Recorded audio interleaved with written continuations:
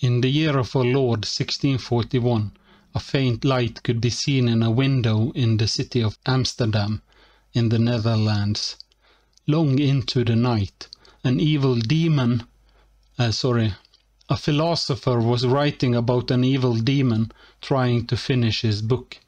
I am of course talking about René Descartes, making the finishing touches to his book Meditations on First Philosophy, which was published the same year. Descartes was a night owl when he was working. He writes about this in his book.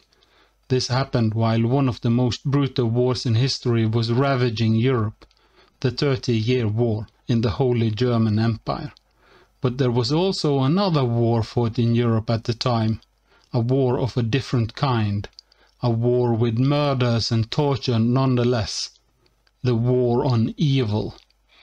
Just 8 years earlier, in 1633, Galileo was condemned by the Italian Inquisition after the Inquisitor Vincenzo Marculani had, under threat of torture, got him to confess that he might have given the impression to a reviewer that he supported a Copernican worldview. This in turn led Descartes to abandon his book plan, a book that he had been working on for 4 years, Treatise on the World, which also included calculations of astronomical nature. In this environment, it was a bold move from Descartes in 1641 to include the thought exercise of the evil demon in his new book, and even more bold to mention that the evil demon thought exercise was epistemologically equivalent to a scenario of a deceiver god. Hi guys, welcome to my channel. My name is Dave. This video is number 2 in a mini-series about the brain in a vat thought experiment. In the last video I talked about perception as it relates to the brain in a vat. In this video I'm going to have a look at a historical view of the brain in a vat and some of what we can learn from it. This video will be listed in a playlist called Building My Worldview. This is not an educational channel and all my videos are opinionated.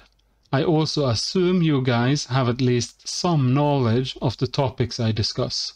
The background picture on this video is taken approximately 150 meters away from the picture used in the first video about the brain in a vat.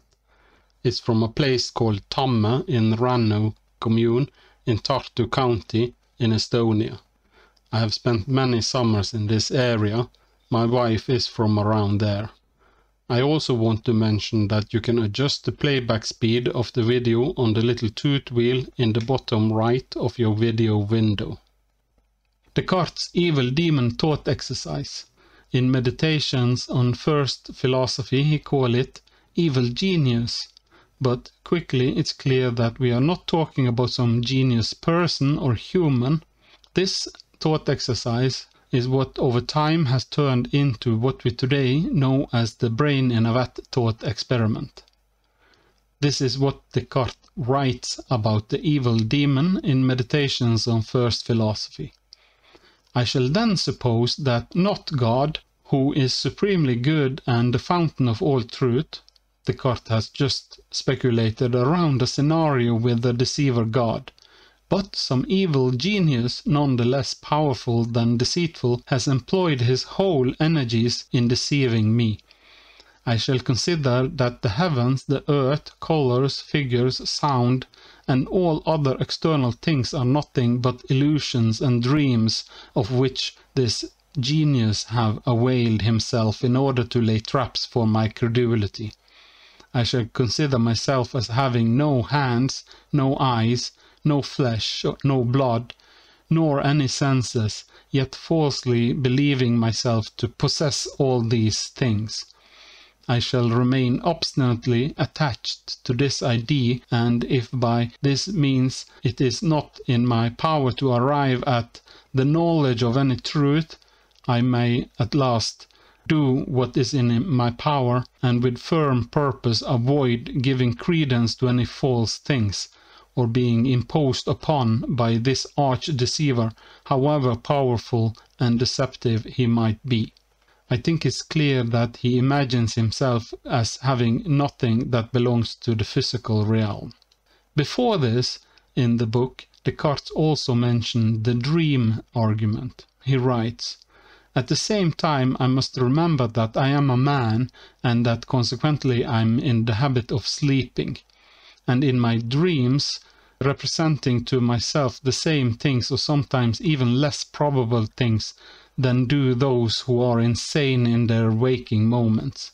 How often has it happened to me that in the night I dream that I found myself in this particular place, that I was dressed and seated near the fire, whilst in reality I was lying undressed in bed. At this moment it does indeed seem to me that it is with eyes awake that I am looking at this paper, that this head which I move is not asleep, that it is deliberately and of set purpose that I extend my hand and perceive it.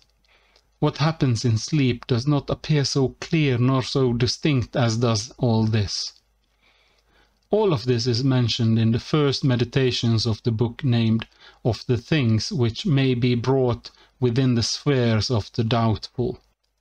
The thought exercises of the evil demon, the dream analogy, and the deceiver god is mentioned as thought exercises to bring about a form of fundamental doubt, to investigate if, underneath our layers of knowledge, that for the most part is about the reality we experience on a day-to-day basis, there might be some core truth that is raised above all doubt, an a priori truth about reality. This is the method Descartes uses to come to his most famous realization, ego cogito ergo sum. In the book Meditations on First Philosophy, it's formulated like this: "But I was persuaded that there was nothing at all in the world, that there was no heaven, no earth, that there was no minds, nor any bodies. Was I not then likewise persuaded that I did not exist? Not at all. Of a surety I myself did exist, since I persuaded myself of something. But there is some deceiver or other, very powerful and very cunning, whoever employs his ingenuity in deceiving me, then without doubt I exist also if he deceives me, and let him deceive me as much as he will, he can never cause me to be nothing, so as long as I think that I am something. So that after having reflected well and carefully examined all things, we must come to the definite conclusion that this proposition, I am, I exist, is necessarily true each time that I pronounce it or that I mentally conceive it." Even though it seems like Descartes has come up with this on his own, it's not a completely new thought. The Muslim philosopher Ibn Sina, who lived from 980 to 1037, made a thought experiment that has been called the floating man. He imagines a man coming into existence fully formed with no contact with his sensory system, floating or falling in air. He realizes from this that the floating man would not have been able to realize that there is a physical reality, but that he would be able to conclude that he himself exists. Ibn Sina concludes from this that the floating man must have an immaterial soul. I reject to this conclusion. Remember, the man still has a brain and Ibn Sina doesn't, it seems, rule out that consciousness could be an emergent property of the brain. Anyway, I give Ibn Sina credit for coming up to an equivalent idea as ego cogito ergo sum some 600 years before Descartes. As far as I know, Descartes doesn't mention anything about an immaterial soul, even though he, in the thought exercises, imagines himself to be conscient without any physical attributes. I don't count the floating man as equivalent to the evil demon because it doesn't include an alternative reality where deception is taking place. In Islam, this knowledge of oneself is called knowledge by presence. I might touch into it when I make my video about the ego cogito ergo sum, but that will have to wait. I feel I'm finished with researching Descartes for now. There are many versions of the brain in a vat, or evil demon thought experiment. The oldest one I've come across is the parable of the butterfly dream in Chuang-Tzu by Chuang Tzu, from the later warring state periods in China, 476 to 201 BC. The parable of the butterfly dream goes like this. Once Chuang Tzu dreamt he was a butterfly flitting and fluttering about, happy with himself doing as he pleased. He didn't know that he was Chuang Tzu. Suddenly he woke up, and there he was, solid and unmistakably Chuang Tzu. But he didn't know if he was Chuang Tzu who dreamt he was a butterfly, or a butterfly dreaming that he was Chuang Tzu. Between Chuang Tzu and the butterfly there must be some distinction. This is called the transformation of things. Interestingly, as a curiosity, I will mention that Descartes also touches into the idea of the blue and the red pill in his book. The idea references the movie Matrix with Keanu Reeves from 1999. I don't recognize any other colored pill that people have proposed to mix into this idea. Those who propose them seems to have a completely different opinion about the idea. The blue and the red pill is a hypothetical question that goes like this. If given a choice between living in an illusion or deception of reality that one is comfortably habituated into, or waking up to a reality, a true reality that one knows little about, what would one choose? Descartes writes, and just as a captive who in sleep enjoys an imaginary liberty, when he begins to suspect that his liberty is but a dream, fears to awaken, and conspires with these agreeable illusions that the deception might be prolonged, so insensibly for my own accord I fall back into my former opinions, and I dread awakening from this slumber, lest the laborious wakefulness which would follow the tranquillity of this repose should have to be spent not in daylight but in the excessive darkness of the difficulties which we just have been discussed. I feel it's necessary to explain what I mean by the term epistemologically equivalent. It describes two or more scenarios or hypotheses that is impossible in any way to distinguish between for us, for one reason or another.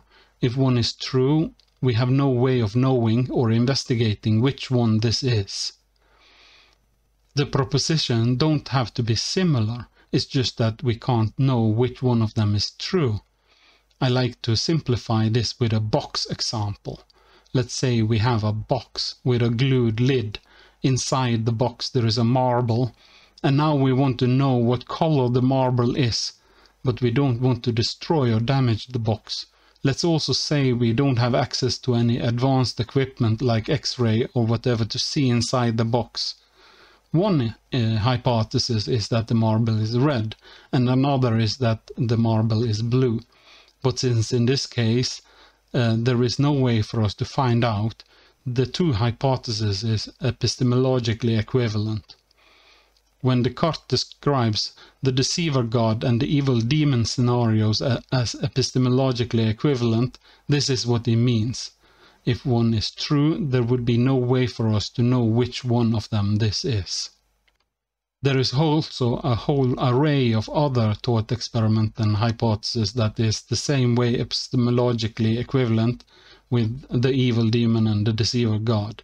First is the brain in a vat thought experiment that this video is about, and the matrix, which is just an extension of the brain in a vat. And I mentioned above the parable of the butterfly dream and the dream hypothesis. Boltzmann's brain is a scenario originating in ideas by the Austrian physicist Ludwig Boltzmann, 1844 to 1906. Ludwig Boltzmann realized that according to probability calculation within physics, it is more likely that the brain has popped into existence in void, fully formed with false memory of having existed in reality as we experience it, than that the universe would form the way described by astrophysicists. This scenario differs from the Brain in that here there is no mind controlling events, but is equivalent in that it describes the experienced reality as not being the real reality, and that we wouldn't know whether this is the case.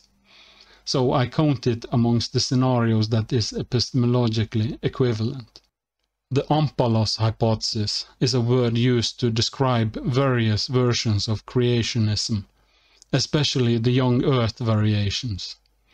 The name stems from a book called Omphalos by Philip Goose from 1857. Notice that this is 2 years before Charles Darwin published The Origin of Species. Goose was a Christian attending meetings in the Royal Society as Darwin was testing and reviewing his theory of evolution by natural selection. And he thought that Darwin's reasonings was sound, yet instead of giving up his belief in a young Earth, he went straight to work constructing an alternative hypothesis, namely that God has created the universe at some point in our recent history, probably some 6,500 years ago or something, but intentionally with the appearance of being old. Fossils, geological strata, tree rings, even the fact that we can see distant stars, was all created with the sole intention to fool us into believing that the universe is older than it is. If you search for omphalos on the internet, you will find pictures of strange ancient carved stones, but the word omphalos means navel in Greek. This is in the book mentioned as a reference to Adam in Paradise's navel. Goose believed that God would have created Adam and Eve with navels, giving them the appearance of having a mother. The book at the time got a horrible reception from both atheists and Christians alike, even though the reasoning in the book, from the judgment of those who have reviewed it, is logically consistent. The idea that there is an almighty God that deceives us on a day-to-day basis was too much to bear. I think it is obvious that Goose hadn't read Descartes, or he must have understood that the implications of suggesting a deceiver God. Descartes himself shrugged off the idea that the Almighty God could be a deceiver by saying that he, God, cannot be a deceiver, since the light of nature teaches us that fraud and deception necessarily proceed from some defect. So a perfect God cannot, according to Descartes, deceive, but a closer inspection today would reveal to everyone a grave mistake that Descartes is doing here, when he is writing, "The light of nature teaches us." Wasn't the whole idea of the thought experiment not to take into consider what empirical studies of nature had taught us? This is the fundamental idea of Descartes' method called the Cartesian doubt. I have to say, this seems to me to be a so rookie mistake that I suspect that Descartes has put it in there for another reason. Maybe to avoid the attention from the formerly mentioned Italian Inquisition. I don't know. Then again, we all make mistakes from time to time. For me, it seems to be a limitation not to be able to do something, no matter what that thing proceeds from. So it seems it could be interpreted as blasphemous, both to suggest that God can deceive and also that he can't. It's just confusing. Anyway, I also disagree in that deception always proceeds from some defect, and especially that we may learn this from nature. I don't even see how anyone can interpret deception as always malicious. God is sometimes portrayed as God the Father. And what do fathers do? This is a different topic, I'm sorry. It reminds me of one of the arguments I used when Christians tried to convert me as a child, that God in the Bible in many places seems to either withhold information or outright lie. Joined with the omniscience and omnipotence, God holds all the cards. If an almighty God has created the universe we live in, the sensory system that we perceive it with, and the brains that we understand it with, there is nothing we can do.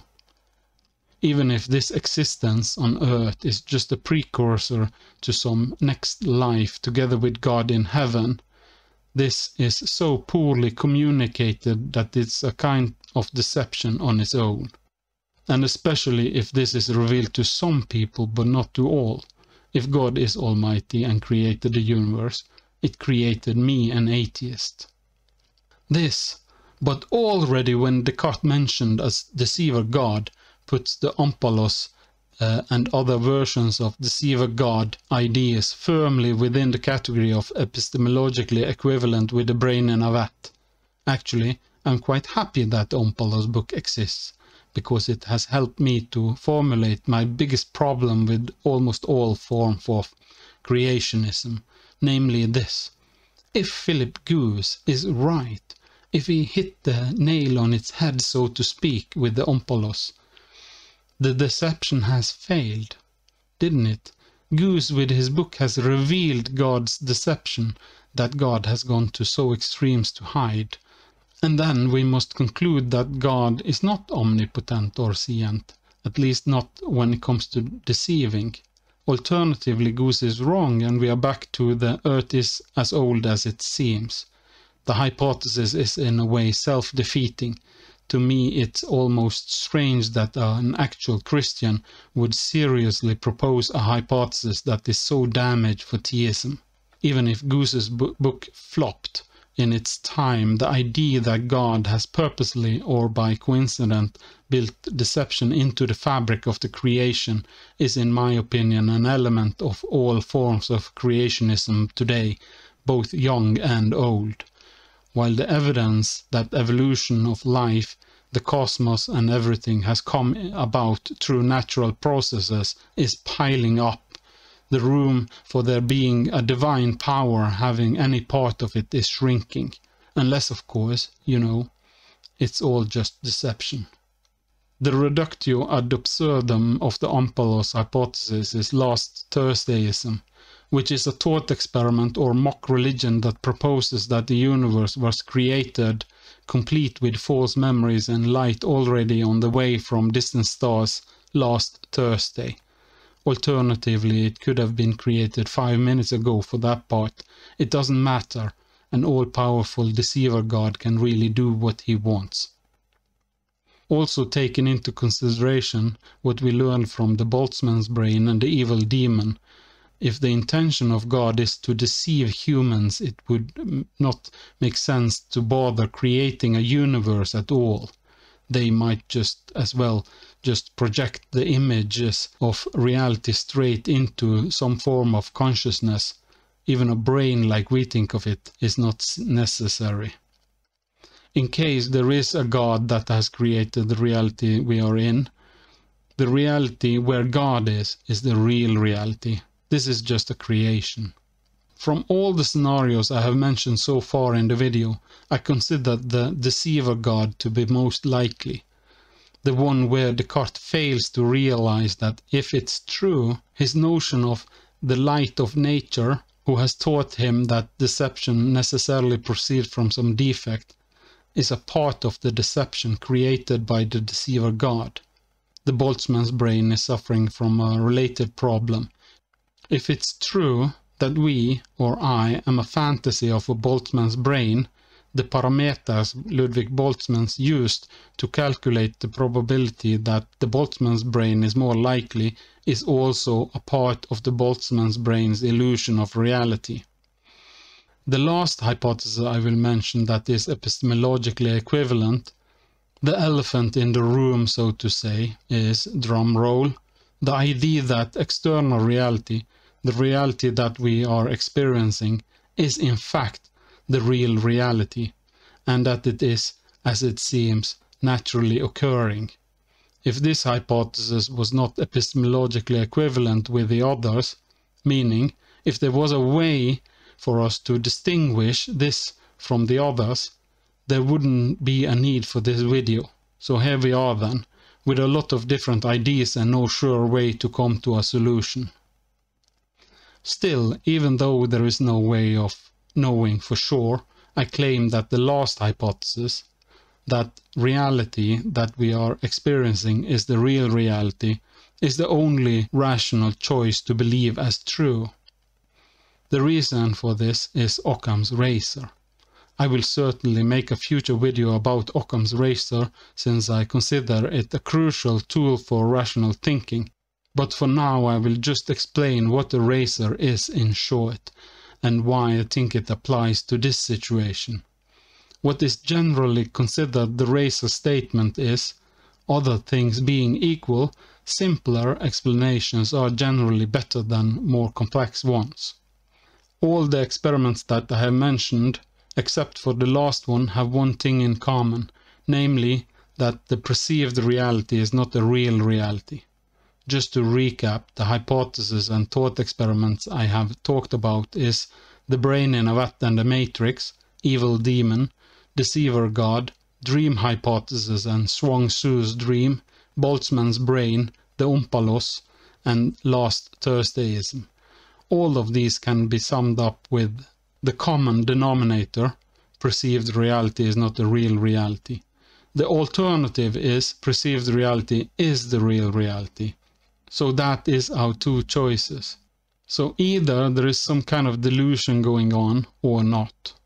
Occam's razor dictates that the rational choice is to exclude the element that is not needed. In this case, that is the deception part, since we already have an epistemologically equivalent hypothesis that doesn't include deception. Thus, I conclude that the rational thing to believe is that the perceived reality is the real reality. But you know, brain in a vat is a fun thought experiment. I love to be right, and that is the reason I urge you to correct me if I'm wrong. This counts for all my videos. Please write a comment below or contact me with some of the contact information I provide in the description. Especially I hope to hear from you if you think I have said something that is factually wrong. Wikipedia should be sufficient sources for most of what I'm saying, but if you struggle to find sources for anything, please notify me in the commentary section and I will get straight to work providing it. Thank you for the view and have a nice day.